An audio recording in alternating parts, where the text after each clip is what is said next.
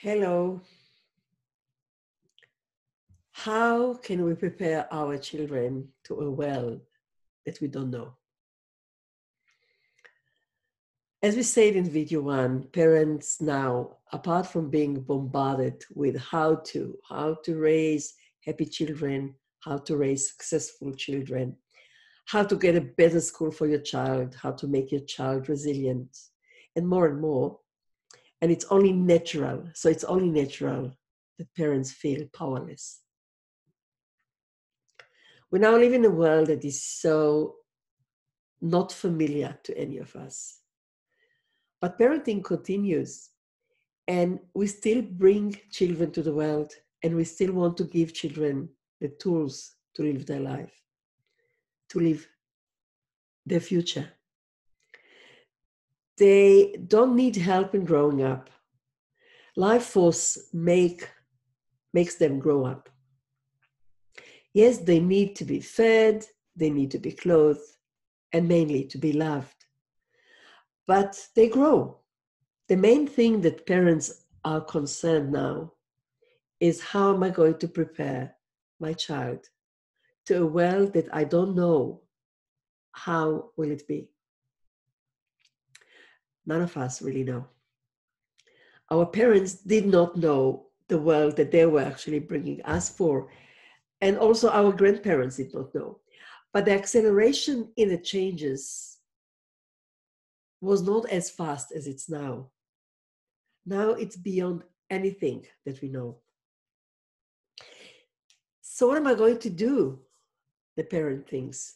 How am I going to prepare my child for the future, for an unknown future? Am I going to pretend that I know because my child looks up to me?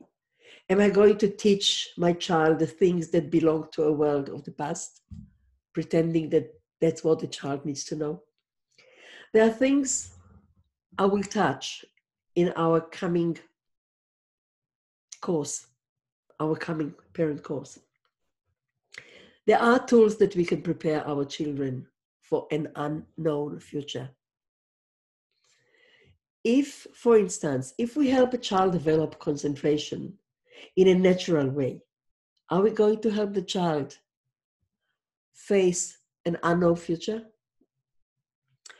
If I'm going to help my child, to guide my child, develop sensitivity to beauty, to nature, to books, to life, will it help my child in the next world?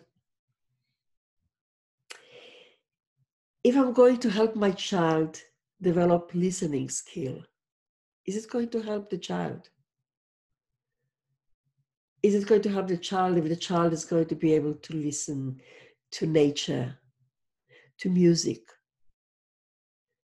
to birds, to the trees? Is it going to help the child? If the child can listen to other people, if a child can listen to their own heart, is this going to help my child?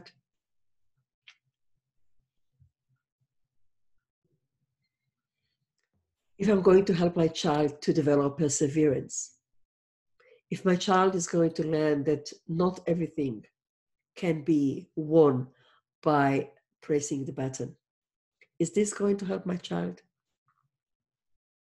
And you might ask, is my child going to be happy by working hard, by persevering?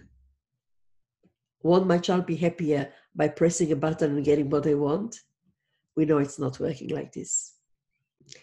So concentration, perseverance, the ability to listen, sensitivity to beauty, they're just a few points that if we guide our children to own, they're going to feel that they're more ready for a prepared world.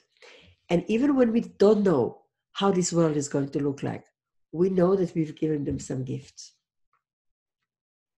How to do all of this, we will cover in the coming course.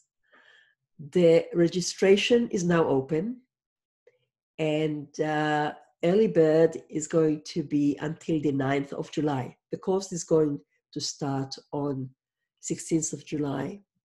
And I'm inviting you to enroll and to explore together with other parents the ways and the tools we can give our children to live their life in a future which is unknown for us. We'll meet in the next video.